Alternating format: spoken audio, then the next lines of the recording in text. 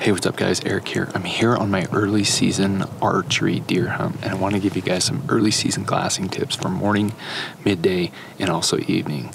But first, I want to break down the equipment. In my opinion, you cannot glass effectively unless you're comfortable. So early season, you're going to want to have some sort of good shade structure. This is just a little rimrock hoodie. It's just enough and lightweight that it covers and shades the side of my face while I'm looking through here. If you don't, again, you got to be comfortable so you can stay focused. So having the right early season or the right glassing clothes is important. That way you can stay behind the glass and stay focused. Now, obviously late season, you're gonna want something warmer so that you can stay behind the glass. Now next, be comfortable sitting too. You can't be sitting on bushes or sharp rocks. I got the Mule tri-fold glassing pad. So this thing literally folds up like this. I run it on my backpack like this and strap it to the back of my backpack. And I just take it off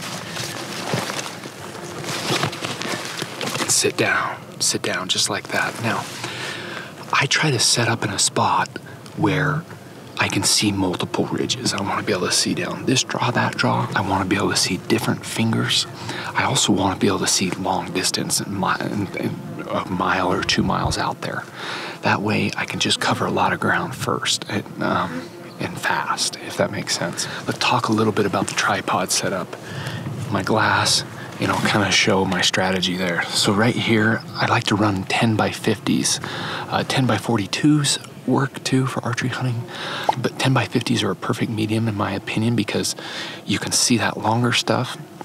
And as long as you have a good tripod and anchor here, you can hold it steady and you can see better than you can with 10 by 42s. Now, this is just a black Ovis high alpine tripod.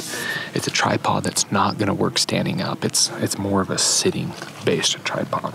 So as long as you can get this over the brush, you can quickly and efficiently move through, check bushes, so on and so forth by just kind of going like this. Now, the benefit of having this on a tripod is you're so steady that you can see antler tips moving through brush or ears flickering. Just the little subtle movements that you won't get doing the handheld stuff. That's why I like a good tripod. This thing weighs less than 2 pounds. These are 10 by 50s again. And this is just a little, I'm not even sure what this is, but this just goes in and out. I have a little anchor here.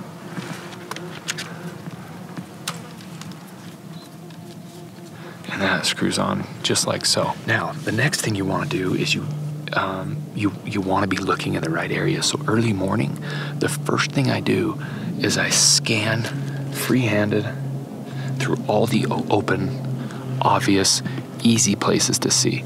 And I just freehand that. Boom, boom, boom.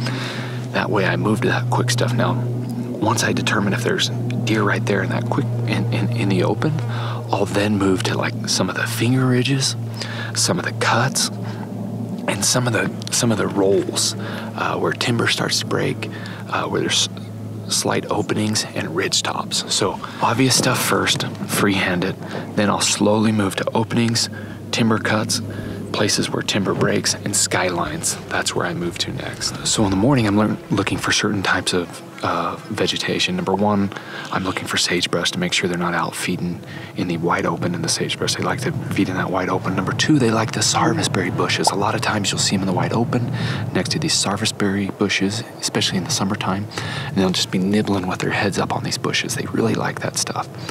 And then number two, I look for this green manzanita right here. I don't know if you can see this, but this brush is called manzanita brush. And they love this stuff. So they like to transition through here, they like to feed through here, and they feel comfortable in here. So those are the three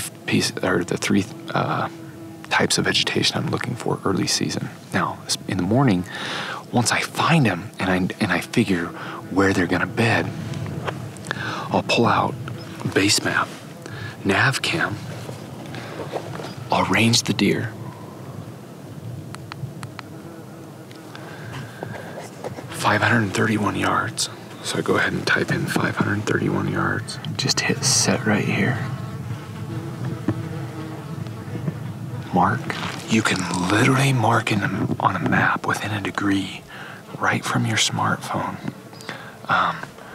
where that buck is. It's absolutely incredible. This is absolutely a game changer when it comes to bedding bucks, and it'll get you in right on the stock. Now it's up to you to execute. So midday stuff's a little bit different. The midday, I'll kind of figure out based on my scouting where these deer are bedding, and then I'll hit these spots and look under little crevices of shade and look for ears flickering, antler tips, or just noses or snouts, because that's all you're gonna see midday. If I see something, vinyls come off. A lot of times I'll just run this in my pocket right here. Vinyls come off, go in my bino harness, and then I'll move the spotter in. And then I can be like, okay, yeah, I can see a deer bedded, I can see an ear flickering. There's a group of bucks, I got one buck, and then I'll start looking around and see if I can see multiple bucks in that particular spot. So now, sometimes you're not always gonna be able to see them in their beds. There's sometimes that they might bed so well that you don't see ears flickering, you don't see antler tips, and that's just the way it is. But to try to maximize your efficiency, your time in the field, you've gotta look at the bedding areas and where these animals bed, and a really good way to do it is with a spotter. Now, this is an 80 millimeter. I don't pack this big of a spotter in the backcountry, but when I'm bow hunting, especially bow hunting locally, I'll use this right here. So again, guys, these are my glassing tips for finding early season mule deer. A little bit of morning stuff, a little bit of midday stuff, and then, you know, obviously at night, it's gonna be a lot like the morning. You're gonna watch coming out of the trees because they're gonna be standing up from their bedding areas, which is likely gonna be behind brush and trees. So again, at night, I'm glassing trees, and you know, you just throw the binos up however you want to do that. Either anchor them down in your tripod or freehand it, depending on where you're at. But start with the trees in the evening. So stay comfortable, have the right gear. Early season stuff, have some shade. Try to get in some shade like this so you can stay focused, be comfortable. Tri-fold glassing pad again. This is a game changer. Good harness. Good tripod, good optics. All right, guys, thanks for watching. These are my early season mule deer glassing tips. Be sure to subscribe to this video, watch other videos, and leave a comment and share it with someone who needs some help glassing for mule deer. We'll catch you guys on the next video.